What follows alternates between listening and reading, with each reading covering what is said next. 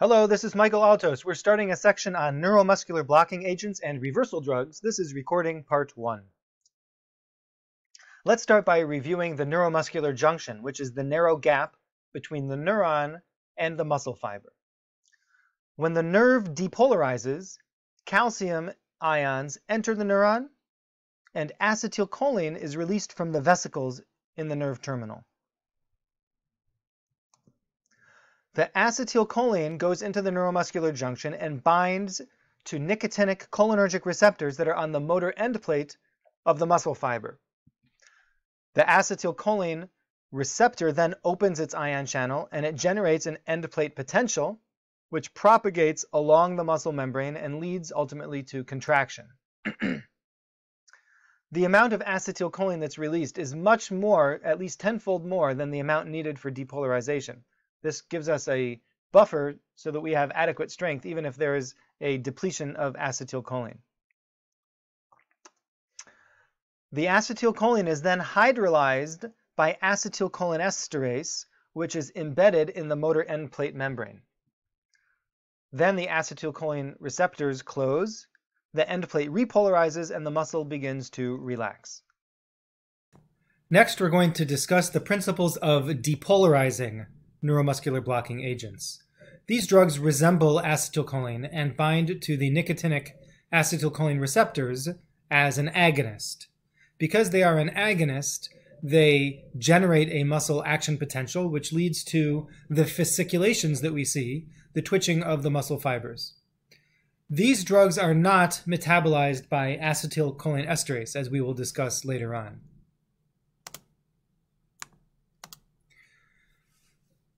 We'll look at twitch monitors in a short time, but right now we need to emphasize that depolarizing drugs cause phase 1 or phase 2 block. Phase 1 is the common block that we see with depolarizing agents.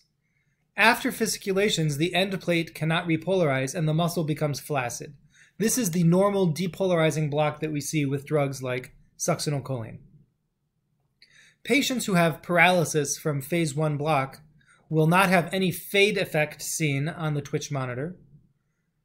The twitch monitor will just show constant but diminished intensity of the twitches.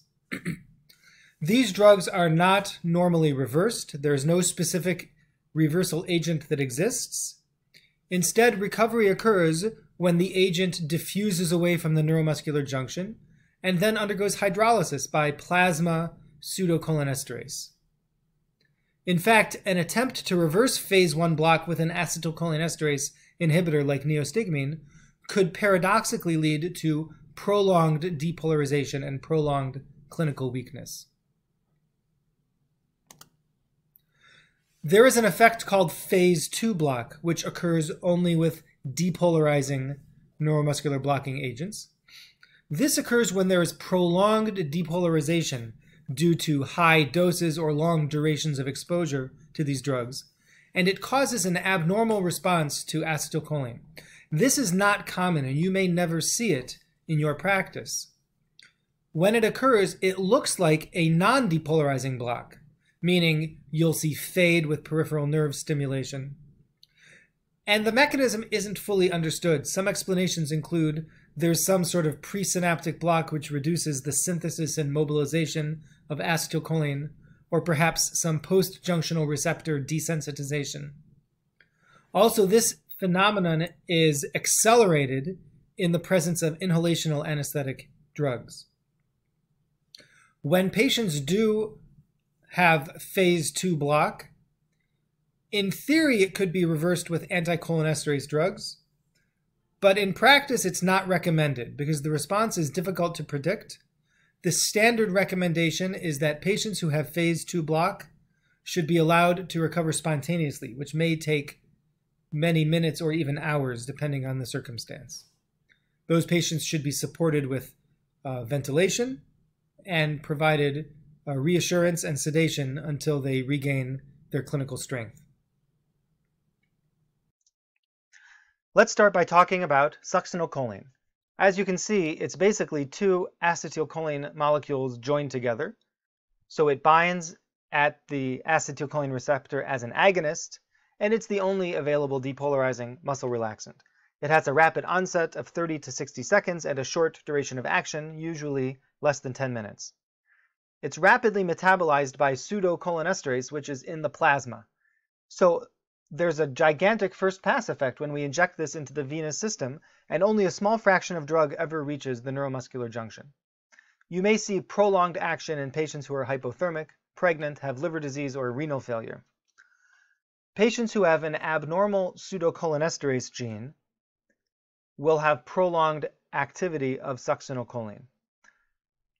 About 1 in 50 people is heterozygous, so they have one copy of the normal gene and one abnormal copy, and these patients may have a 20 to 30 minute block instead of a less than 10-minute block.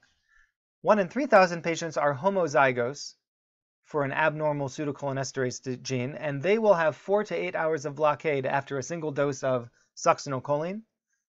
There is really no treatment for these patients. The best recommendation is to just support them with mechanical ventilation until they recover. Dibucane is a local anesthetic that inhibits pseudocholinesterase. So often these patients will have a dibucane number, which is what % inhibition does the pseudocholinesterase get. Patients who have normal pseudocholinesterase will have 80 to 100% inhibition by dibucane. Patients who are heterozygous will have 40 to 60% inhibition, and patients who have 2 abnormal copies will have 0 to 20% inhibition by dibucane.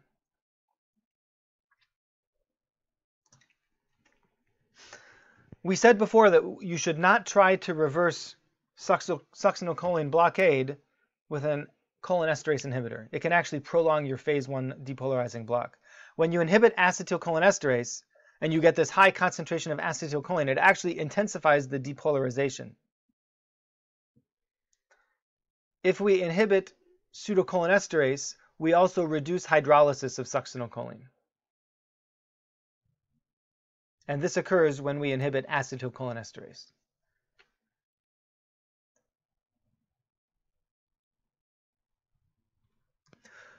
What about patients who are receiving non-depolarizing agents? What happens when they get that together with succinylcholine? Well, small doses of non-depolarizers can actually antagonize the ability of depolarizers to have a clinical effect. However, pancuronium has a unique characteristic in that it inhibits pseudocholinesterase, which could lead to a prolonged effect of succinylcholine. Sux is used at a dose of 1 to 1.5 milligrams per kilogram. Some have used a dose as low as 0.5 milligrams per kilogram. At lower doses, there's increased likelihood that the patient will start breathing again before they desaturate, and that's supposedly the safety factor of succinylcholine, that if you can't manage the airway, they could potentially recover spontaneous breathing before they suffer a hypoxic injury. Most recommend using true body weight, not ideal body weight, for dosing of succinylcholine. You can redose succinylcholine with boluses of 10 to 20 milligrams, and an infusion of succinylcholine can be used at a rate of anywhere from 0.5 to 10 milligrams per minute. This is often done by mixing 1 or 2 vials in a 100 milliliter bag and titrating to effect using a nerve stimulator. Succinylcholine can be given intramuscularly in case of emergency, 4 to 5 milligrams per kilogram, and it can be used to treat laryngospasm. Again, give it IV, and you don't need much, just 0.1 milligrams per kilogram. Or if you have no IV, you could give it intramuscularly in an emergency, and some have suggested injecting it straight into the tongue to get the most rapid absorption of the drug.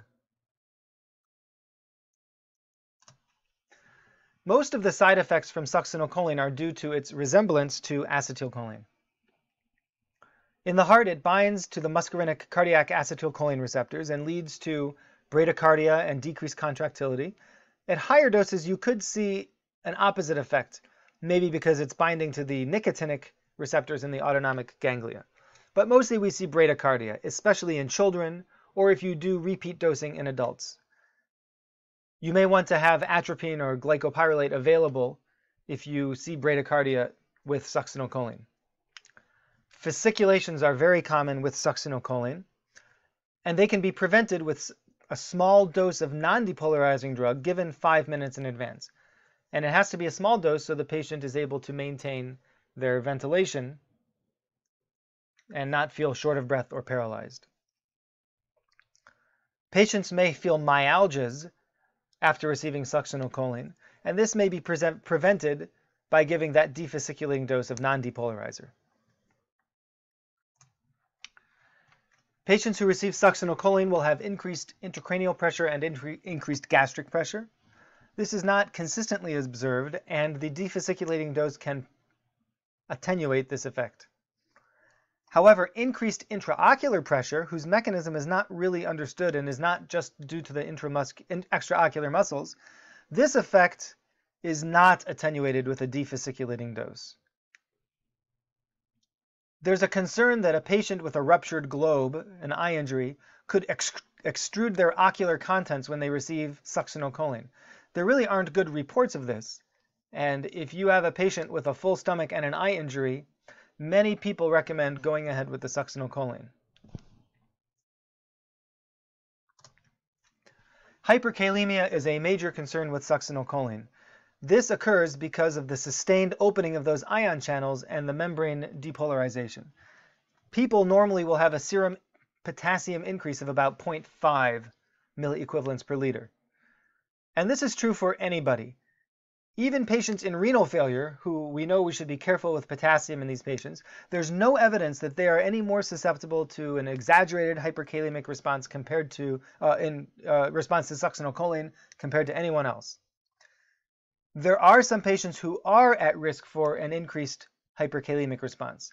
Patients with severe metabolic acidosis and hypovolemia could have a high resting potassium level and an exaggerated hyperkalemic response.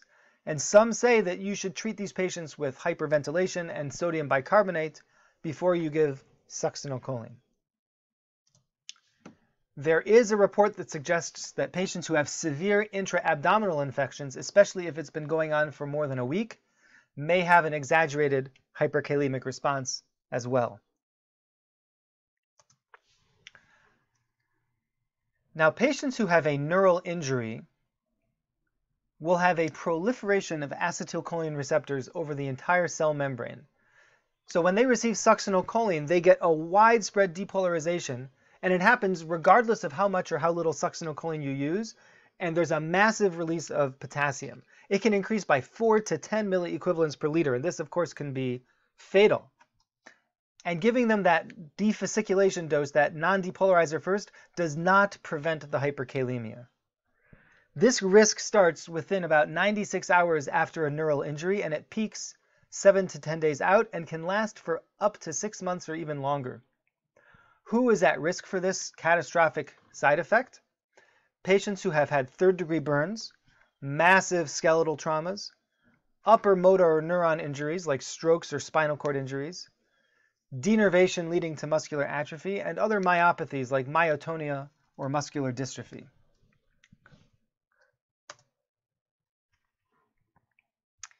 The next side effect we want to discuss is phase 2 block. We referred to this earlier. This occurs when patients receive high doses or long durations of exposure to succinylcholine. Let's say you run an infusion for 30 to 60 minutes or more. Patients who have pseudocholinesterase deficiencies could get phase 2 block after a single dose. That's probably why they have this 4 to 8 hour prolonged response. Other explanations are that they have some sort of presynaptic block which reduces synthesis and mobilization of acetylcholine, or maybe some desensitization at the postjunctional receptor. How much sux does a patient need to receive in order to get phase 2 block? There's a lot of different data out there. Some say 2 milligrams per kilogram, some say 10 milligrams per kilogram. Inhalation drugs like halothane or sevoflurane accelerate the onset of phase 2 block, and that may be why there's this wide range of values. Now, technically, you can try to use anticholinesterase drugs to antagonize phase 2 block, but the response is very difficult to predict, and most recommend allowing the patient to recover spontaneously instead. We know that succinylcholine is a trigger of malignant hyperthermia, as we discussed in a previous lecture. And we said before, there are other things that succinylcholine does that are not malignant hyperthermia. patients with muscular dystrophy who have a hyperkalemic arrest, patients who have neuroleptic malignant syndrome, which looks like MH, but they can receive succinylcholine without any problems, masseter muscle rigidity, which can occur in response to succinylcholine, and as we discussed before, we often take precautions for malignant hyperthermia if we see masseter muscle rigidity after patients receive succinylcholine.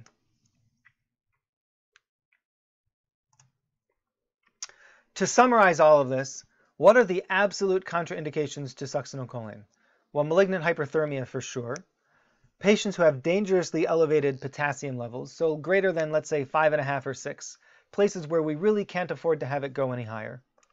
Patients who have a known myotonia or muscular dystrophy, and patients who have any of these CNS injuries or massive injuries, and for that you have probably 2 to 4 days before the problem begins. So immediately it's safe, but after about the 48-hour mark, we should avoid succinylcholine.